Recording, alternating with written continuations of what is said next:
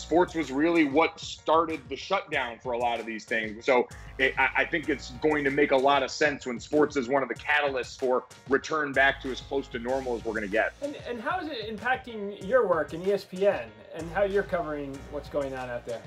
It certainly made us have to get creative a little bit, but I think we kind of went back to I think what's central to the job is I've always felt like our job is to take people where they can't otherwise go. But now we've got a really interesting opportunity to take them there as we go back and we replay old games, to revisit with athletes that were a part of these great moments that so many people remember, and to pick their brains and go back in these moments. You know, the Last Dance documentary that's going on this weekend, we're going to get to see behind the scenes of Michael Jordan, one of the greatest athletes to ever walk the face of the earth.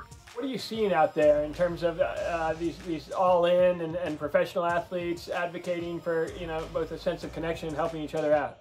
Yeah, that first part has been really nice to see. You know, you mentioned the all-in challenge, all the different things that we've seen athletes in the professional level doing to try and take care of their communities, right? It's a great reminder that these athletes are not just the stars and the sports guys that you see on your screens, but they're people that live in the communities that they're a part of, and they try and give back because they've got the means to right now. And sports has always been a place where I think people can come, certainly for an escape, but also for a sense of camaraderie and something to bond over. And so we look to sports when things get stressful, and the people involved are usually used to handling that. And how do you think it does come back online? Do you think it's like sports like golf that come first, or what's your thinking there?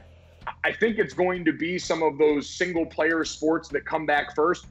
I still think as you look, whatever sport comes back first is certainly going to enjoy a boost, just because the thirst for live sports is very real and something to sink our teeth into. But ultimately, I think the rest of it, you know, maybe as nervous as we all are, sports is something that kind of emboldens everybody to sort of lock arm in arm like that. And so eventually, once that portion of it's crossed, once we've got a vaccine and once we know people can, you know, kind of breathe that sigh of relief, I think that's when you'll see that last push toward as close as normal as we're going to get. Those days, we're looking forward to them, and you've done just such a good job keeping your fans and those who love ESPN informed and kind of fired up about what's happening out there. So thank you for the work you're doing. No, thank you for having me, and it's an honor. So we look forward to doing it every day.